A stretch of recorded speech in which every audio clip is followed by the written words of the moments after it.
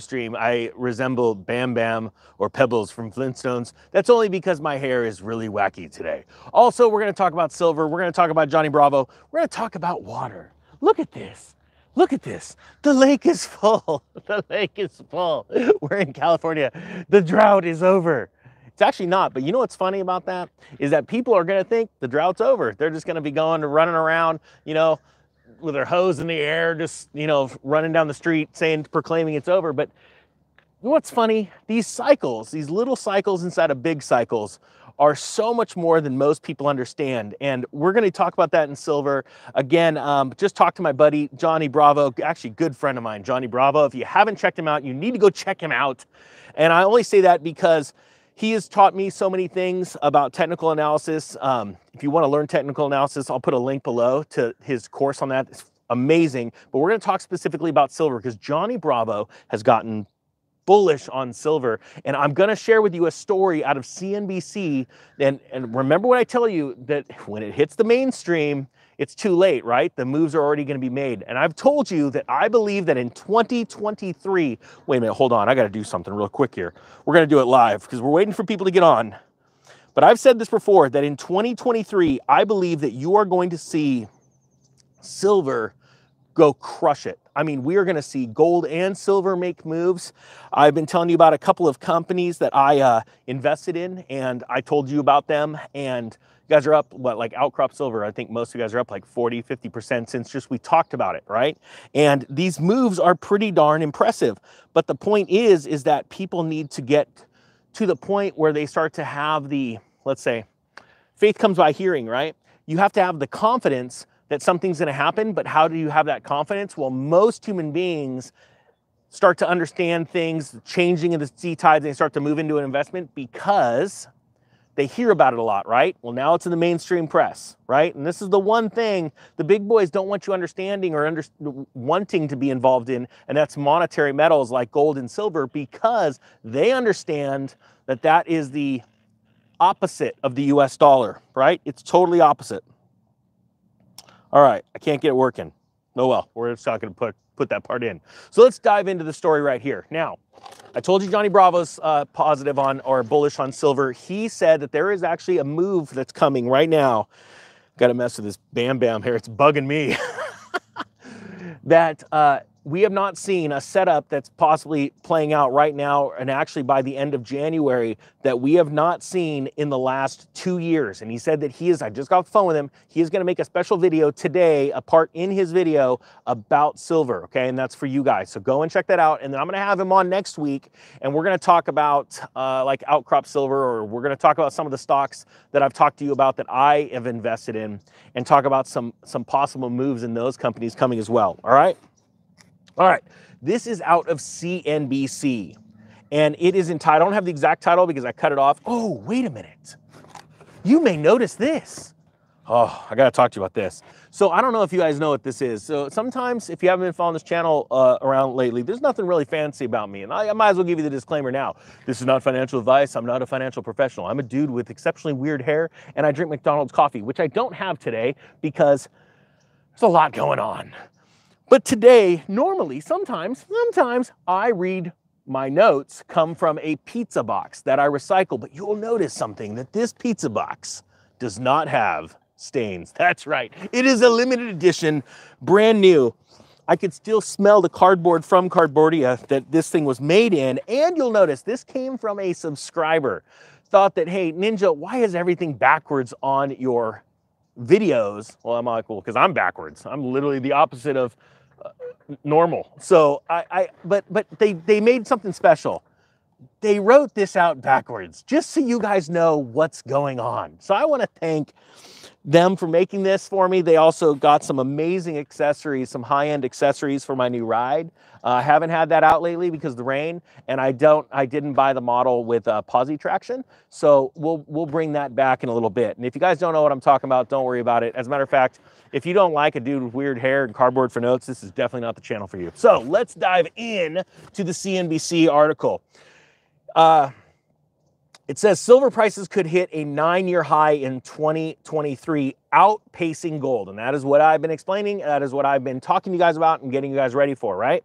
As a matter of fact, after this is done, I'll put in the comment section a company that I've bought physical silver from that has done great for me, and I'll put that down below if you want to use them. If you're new to this and you don't know who to trust or where to buy an ounce of silver, if that's what you want. But again, not financial advice. It says right here, prices of silver could hit a 9-year high of $30 per ounce this year, possibly outpacing gold prices. And a lot of people go, Ninja, come on, silver's been 49 bucks. Who cares about $30? Well, I'll tell you why you're going to care. To be honest with you, I think we're going to go past 30. But when we're talking about mining equities, the proper ones, the right ones, we're talking about the ones with actual legit silver in the ground, proven by third-party assays, proven with the drilling results. And these companies are out there literally going and identifying large finds. We're talking large discoveries. You watch what happens when silver hits $30 with these asset prices. That's what I like. That's what I'm involved with. What? The ducks are going crazy behind me. They're getting excited about silver too. It says right here, insufficient supplies of silver as well as its tendency to be a better performer than gold in periods of high inflation are key drivers supporting the outlook, analysts told CNBC. The last time spot silver touched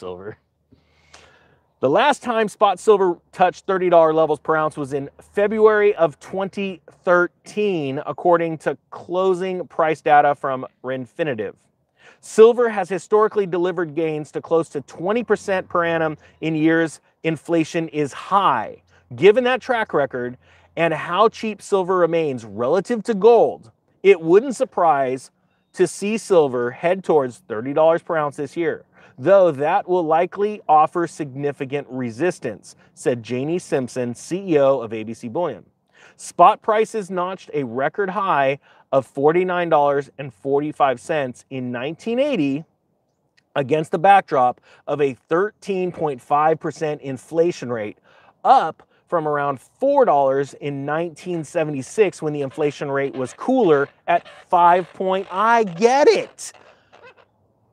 Oh man, that duck. Oh, he's just trying to call the lady ducks right now. All right, you know what? Copy. I get it. I see the game. Don't hate the player, hate the game, right? All right, cool. You just keep doing your thing, duck. Let me ask you this. 5.7% inflation in 1976, my birth year. I've just aged myself. Against the backdrop of a 13.5% inflation rate in 1980. Let me ask you this, because the government's good at one thing, and that's lying to you. What do you think? What is your best guess that the inflation rate is at right now on a percentage level? I want to hear your guys' comments. I love to hear your rants, because I'm going to be honest with you. I don't believe the government. You know that whole "we're from the government, we're here to help"? Yeah, literally the furthest thing from the truth. So if silver hit those prices back then, when inflation was at 13%, and a lot of us, at least I believe, that we are past 13%, right? I mean, if you haven't gone and checked the price of eggs, you know, somebody warned everyone about that. You know, if you haven't seen the price of eggs, I feel like Tony Montoya. What is that? With all those eggs in front of me, like on my desk, instead of a pile of cocaine, I go, say hello to my expensive friends. Like, who would have thought we'd be paying this much for eggs? Anyway, I think that we're going to see much higher prices in silver this year, right? But silver always lags. People need to understand that. It takes some time. I'm seeing some pretty solid numbers here. 18, 35%. Man, oh gosh, I think it's going to get even nuttier. Now it says right here, the precious metal last traded at 24.2 cents per ounce against the backdrop of an inflation rate of 6.5. Oh guys, that's the official number. Do you guys agree with the official government numbers? That's the question. 6.5%. So if you think about it, 6.5% is just a little bit above the official inflation rate in 1976, my birth year.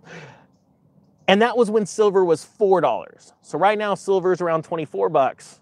And the official number is very close. So where can we see silver prices if the official number gets to 13.5%? Which I know we're past it, but think about that. It could be huge. Now, it also talks about a silver shortage. Silver is in a shortage, and there is a notable drawdown in the available physical stocks held in New York and London's physical hubs, more so than seen in gold, said Nikki Shields, head of metal strategy at precious metals company MKS PAMP. Shields added that silver is expected to post deficits of more than 100 million ounces over the next 5 years, with industrial demand spurring the tight supply. The largest segment of silver demand is industrial, which equates to almost 50% of total demand, she said, calling for the base case of silver prices to climb to $28 with a bullish case of $30 or more. That demand is expected to grow more than 15% over the next 5 years, he said. Nikki's a he. All right, it's cool. 21st century. I'm just joking. Hey, just so you know, a little tidbit, my birth name is Travis, but it was actually supposed to be Trampus. I know, crazy. My mother told me that. She goes, your father wanted to name you Trampus. And I fought, and I go, Mom, I am so glad you won that argument. Trampus. I guess he was like a cool cowboy back in the day on TV. I don't know who it was. Let me know down in the comment section, but I'm going to be honest with you. I'm glad my dad didn't win that argument. Hi, Dad. I bet he's watching right now. All right. It says right here, yeah, totally lost my train of thought after that one. Good thing I know what I'm reading. It says here, no silver lining for silver supplies.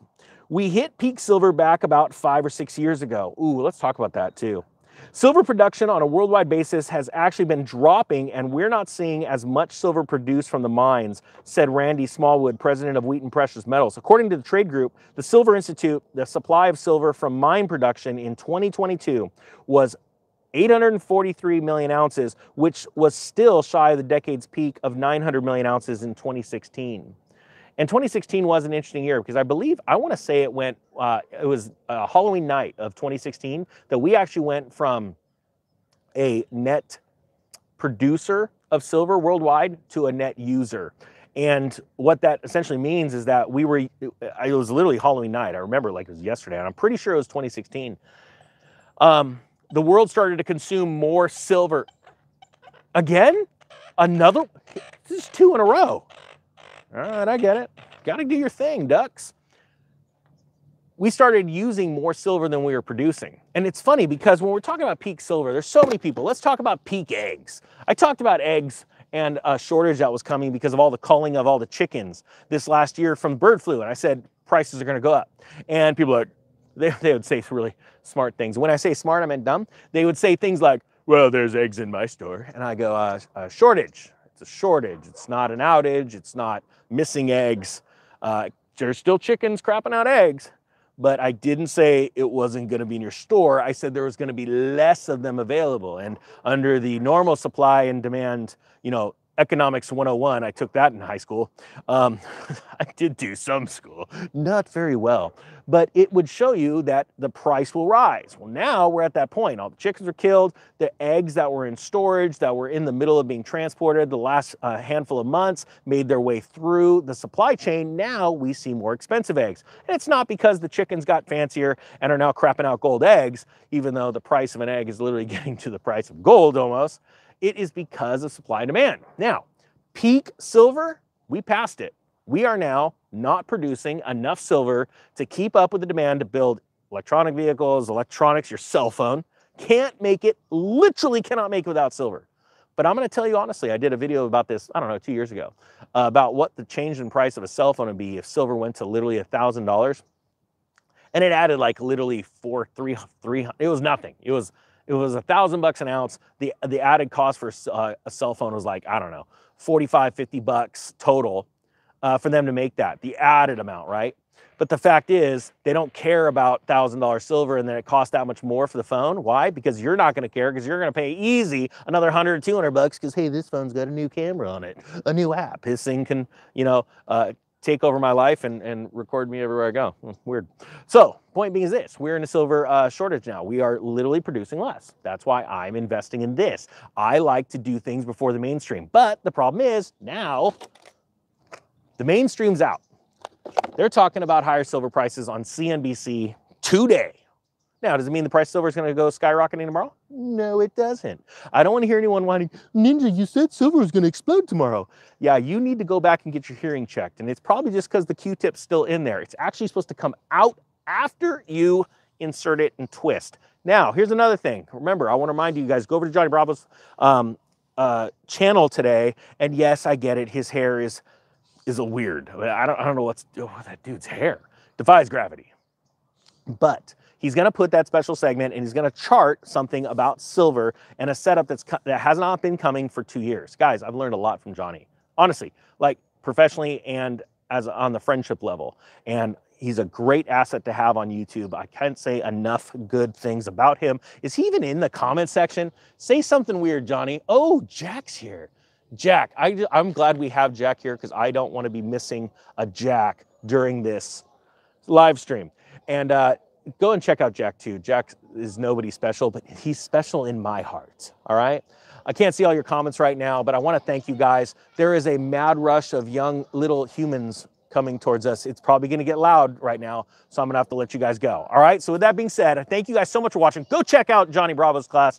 Or not class. Well, I'll put the link to that class. I'll also put a link to a place if you guys want to buy your first silver ounce. It is literally a spiritual awakening, a spiritual moment. I'm not kidding. If you don't understand that, it's okay. All right, guys, that being said, the Economic Ninja is out.